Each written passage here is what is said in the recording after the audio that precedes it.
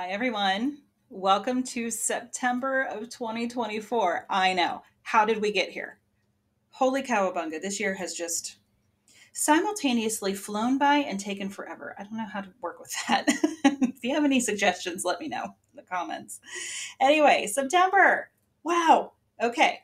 So, in the English language, September kicks off the burr months: September, October, November, December. And where I live, November and December really are like burr kind of months. It gets cold. Um, so, September, we have so much to talk about, but I'm going to try to make it as bite sized pieces as I can. So, we start the month. Now, we're in Virgo season, and September is split by Virgo because the sun usually changes signs each month around the 20th, 22nd, somewhere in there. So we spend about 2/3 of the month in one sign, and then we hit another sign the other third of the month. So we're in Virgo season now. And then later in the month, I'm not sure of the exact date. Like I said, it's around the 20th. We move into Libra. So with September beginning in Virgo season, we have a new moon in Virgo because new moons are always in the same sun sign that we're in. So the second or third, depending on where you live in the world, we'll have a new moon in Virgo. And new moons are awesome for starting a new chapter. It's like a blank slate. So we're starting the month with a blank slate, and I love that journey for us. We're going to take a look a little bit here in this reading. I don't want it to go on too long, but I will do a separate reading specifically for the new moon and then one specifically for the full moon during the month. So stay tuned for those. The full moon, speaking of, is a super full moon eclipse in Pisces. So everybody take a deep breath. Here's why. The full moon will always take place in the opposite sign of the sun sign that we're in. So 12 zodiac signs, each one has an opposite sign. And the opposite of Virgo is Pisces. So earth and water are always opposite. Fire and air are always opposite. So with this energy, super full moons we're already crazy at the full moon. So the super full moon and it being an eclipse, cowabunga. So we'll do its own dedicated reading because it deserves that later. But for now, we'll see what comes out during the reading. But for now, just note that'll happen around the 17th or 18th of September, again, depending on where you live in the world. So this month, especially the first 20 days-ish of the month, we're in Virgo season. So Virgo's an earth sign, awesome to get rid of any clutter or anything that's not working because Virgos, I love you, you know I do. Virgos are perfectionistic. So paying attention to those details and tweaking, making little tweaks. You don't have to make big changes, but like just little quarter turns. It's like, oh, there we go. Perfect. So detoxing, releasing the past. It's a good time to physically declutter your life. So physically getting rid of stuff that doesn't serve you, rehoming it, or if it's broken, throw it away. If it can't be fixed, throw it away. Or repurpose it, upcycle it, whatever applies. The new moon in Virgo, because we're kicking off the month with it, really there's a couple ways you could look at this. On one hand, there's a lot of Saturn and Pluto energy going on right now because they're making some moves this month. I'm not an astrologer and I don't play one on TV, so feel free to find your favorite astrologer and find out what that means. Just know that Pluto is death, rebirth. It's Scorpio. It rules Scorpio. So death and rebirth energy, the death card in tarot. Awesome energy. It's the Phoenix. It's pretty cool. It's great to work with. So getting rid of what doesn't work to make room for what does. That's great for this new moon. And Saturn is a planet that is the ultimate taskmaster. It rules Capricorn. Capricorns, I love you, I do. But if there's anything that Saturn does well, it's hold us accountable and makes us learn lessons. And we're just going to repeat those lessons until we learn them. So work with that energy. So even if you're making your new moon wishes, manifestations, etc., and Saturn's holding you back, like, are you sure you're ready for that? Did you learn everything? Really check on that. Okay. So it's a great time. Don't think that it's not a great time. Like, oh, what's the point then if Saturn's just going to be here hammering away? Saturn's a teacher. It just wants us to learn so that we can move forward and that we can fully embrace the good stuff that's coming in. So with this new moon, again, I'm not going to go into it too much, but we'll touch on it a little bit since we are kicking off the month with it. You can make a plan. And I say that with a grain of salt because Virgo, I love you. Virgos are fabulous. They're earth signs. They're really great at making a plan and they really want to stick to it. But if it's not perfect, then they might not implement the plan until they're absolutely sure. So don't be afraid to take some risks.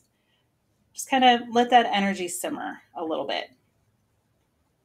And, don't let it bring you down. Still get into your new moon manifesting, do your thing, all the great stuff. And using that full moon energy will be awesome to let go of any limiting belief systems that are like, oh, what's the point? Or if it's not perfect, it's never going to work. I'm not going to do it. Or I thought I had the perfect plan and something went haywire. So insert negative thoughts here. Clear, cancel, delete. Let it go. Under the full moon, it'll be a great time to evaluate what's working and what's not, and just to make that little tweak.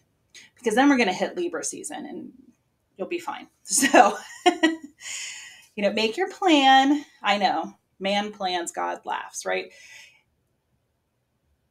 But not necessarily. It's more like you make a plan and nobody ever says that old adage when stuff works. It's only when things don't work. And that's really getting into victim mentality. So let that go. Make your plan, adjust the sails if you need to. It's cool. So that's a good way to use these two moon energies in Virgo and Pisces, because again, remember they're opposite signs, to your advantage.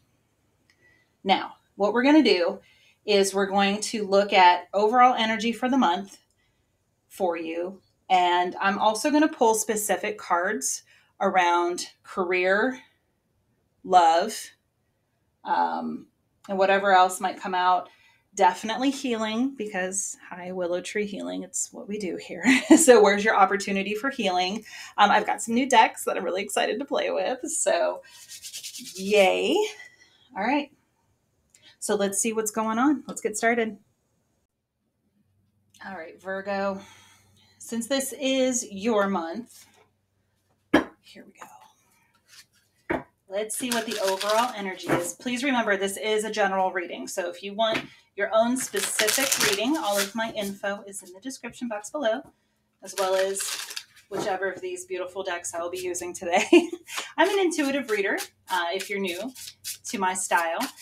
So that just means I read intuitively. I like to see what happens. I like to shuffle on camera. Woo, the Lovers. All right, then. Gemini energy. 5 of Pentacles in reverse. That's a good thing. I usually say it's not good or bad. It just is. But there are certain cards that I don't mind seeing in reverse, and that's one of them. So with the Lovers crowning the reading, you could surely be dealing with a love situation. So we'll definitely look into that here, but in a little bit. It's also partnerships Yeah, it's major arcana, so they could be major partnerships, could be business too. The Lovers was originally called the Choice in OG Tarot when it was first invented hundreds of years ago. So the Lovers was called the Choice. So that's why it's also Gemini. Head, heart, they don't always agree. And it could even be, if it's not a romantic relationship, it could even be you're just struggling between your head and your heart. So Virgo, always follow your heart. Yeah, take your brain with you, but follow your heart. Do what you love. Do what you feel is right for you. I got this in my morning meditation today. It is not in front of me, so hold on. It said, any problem can be solved with love. Just bring in more love to the situation. Any problem that you're having, what should I do? Why aren't we getting along? Even, in work with coworkers, bring love into the situation. I'm not advocating for workplace romance. I mean, you do you, but whatever. What I'm saying is bringing love to the situation, understanding. Everything is either love or fear. That's it. Everything is either love or fear. So if you're not getting along with your neighbor, your coworker, your housemate, your partner, family, whatever, bring more love into the situation. Love is always the answer. Okay? See through the eyes of love. Most of the time, people have good intentions and they're not actively trying to hurt you. It just comes across that way. And what they do, it's a perception. So their actions, you are perceiving their actions as hurtful. And yeah, there's somebody out there who's saying, no, they actively are trying to sabotage me, or they are very much hurting me, maybe physically. I'm sorry if that's, let me kick the tripod here. I'm sorry if that's your story. Lots of ways to come out of that, but we won't go into that in this reading. You can contact me directly. But it's because they don't love themselves. They're afraid. Of what? Not sure. That's a them problem. But your response can be with love. Self-love, that counts too. Ooh, 2 of Wands. So somebody's got a decision to make. Sitting on your hands, though, at the moment. And the High Priestess in reverse. You know what to do. You're just not listening to your intuition. Reversals can show us where blocks are as well. So with the 5 of Pentacles, you're getting yourself out of this mentality, this situation, something. And if this isn't resonating for you, either keep watching because it might here in a minute. There's some message here, or feel free to watch your other placements always. And I'd like to advocate for that. Sun, Moon, Rising, and Venus, because it puts together a good piece of the puzzle. And North Node or whatever other placements you want to watch. If you're cross watching, which means someone that you are involved with or interested in being involved with is a Virgo, that works too. Okay, great. So now that we've got that out of the way, it's time to get yourself out of a negative situation by loving yourself. Yep. King of Pentacles in reverse. Maybe you're afraid that you're not ready for that, or that you will be left out in the cold, that you won't have the resources, or if it is leaving a job or leaving a marriage or some other situation, leaving the nest. You could feel like you're not quite ready for that, especially financially, or you're not mature enough. You don't have all the resources that you need to make that move, but you're itchy. You feel like something's got to give. So either shift your mindset and give yourself more time to turn this king around, or take a leap of faith and just trust the universe that it will always catch you. It will always catch you. The universe always has your back. The universe loves us and wants us to thrive. So there you go. Take it for what it's worth. I'm going to grab the Sacred Traveler because it does seem like there's some movement needed. So let's see. Okay. Oh, miracles. That's beautiful. Mercury's still in shadow. So expect the Wanderess to emerge and crossing bridges. It's time for healing, connecting, mending, and releasing. Yep. So there you go. Pretty much, I love when Spirit confirms what's already been channeled through. Expect miracles. Like, I don't know how this is going to work. I just know that it's got to work because I got a bridge that I got to cross. And it's up to you if you want to burn that bridge or not. The beautiful thing is, if you destroy a bridge, you don't have to rebuild it, or it can be rebuilt later, should you choose. So there you go. If you're in a situation where someone is harming you, harming you, please know that there's always a way out. Somebody really needs to hear that. Okay. So soul work. I have these beautiful cards here that are basically little prompts. I'm so sorry. I can't get my lighting right today. I don't know what's going on. All right, Virgo, let's see what's going on for you. This one. Do I surround myself with people who lift me up? Do I surround myself with people who lift me up? Yay, nay. The people with who we surround ourselves determines who we become. Does your tribe fill you up? Do they inspire you? Do they believe in you? Do they help you step into your greatest potential? If the answer is no, let them go. Today's soul action. So this is like a journal prompt or meditation prompt. Make a desire list of the type of people with who you wish to surround yourself, and clarify if there is anyone in your life who no longer serves you. Can you love them from a distance? Crossing bridges. So if someone isn't lifting you up, if they're suppressing you, it's time to move forward. And when there's soul growth that's happening, some people can't come with you. And that's okay. Might be hard, but it's okay. Here's why. You can absolutely move forward with your own life, doing your own thing, living for your soul, because that's what we're here to do. We're not here to live for other people. We are here to live for ourselves, to learn our lessons, to do our thing. And there are people who can be in the boat with us, but the second that they want to go in a different direction, they need to take another boat. That's okay. It's okay. Yes, it might hurt. It might not be fun. It might not be fair, but it needs to happen. So let me grab the spellcasting deck. How can you make that happen? Woo, that was fast. Prosperity fell out right on top of miracles. So it is a mindset shift for you here with this King of Pentacles in reverse. It's just a mindset shift. Either I need to tolerate this job a little bit longer until something else is lined up. Maybe there's something going on behind the scenes, that there's a promotion or something, or somebody's getting ready to leave that might open it up for you, might make it more tolerable. If not, get on the job boards, get into your network, find out who's hiring, check your company, make sure that people are doing what they say they're doing, that they're on the up and up.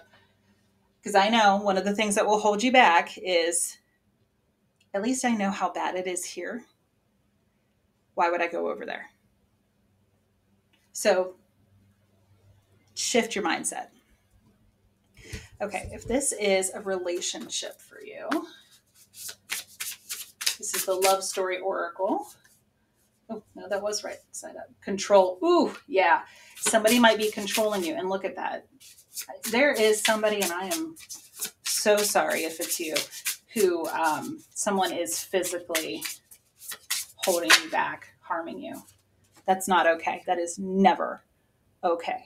If you need permission, there it is. Oh, look, more sunflower energy. Maturity, which that goes right along with the King of Pentacles. Maturity can be, it's mostly mental and emotional maturity. So whether that's yourself or someone else, that's the remedy here to get this king right side up. Spy, someone spying. Yep, for sure. And healing. So this is an opportunity for you to heal, for you to say enough is enough in whatever situation this is. I have had enough.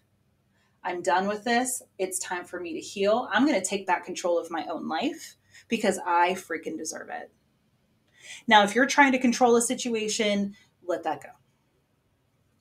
Let that go. If you're the one that's doing the spying, let that go. Nothing good is going to come of it. Nothing good's going to come of that. Let that go. Mature. Yep, mature. So very much opposing energies here. With the Lovers, I'm not surprised because that's opposing energy as well. All right, let's grab one more card here, or however many want to come out, from the Heal Yourself deck.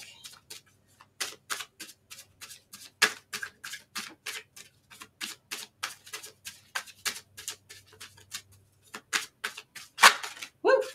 Ooh, yep. Okay, all right, hold on. We've got self-love. Once again, confirming everything that has already been said. I love it. I'm here for it. Self-love.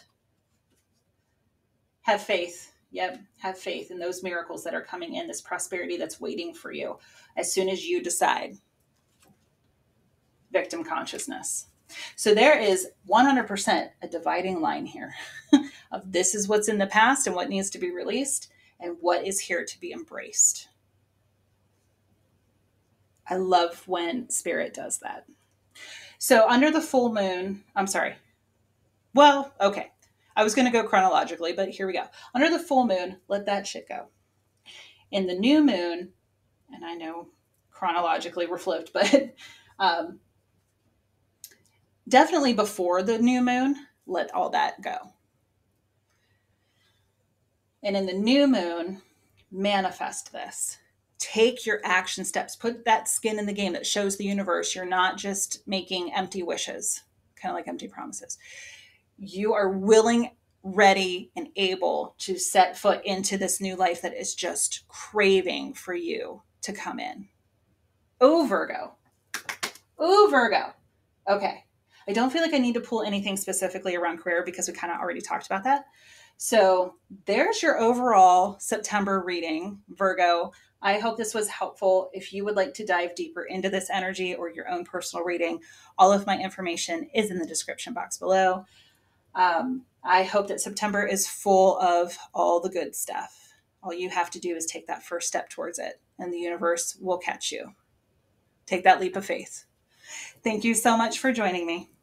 Take care.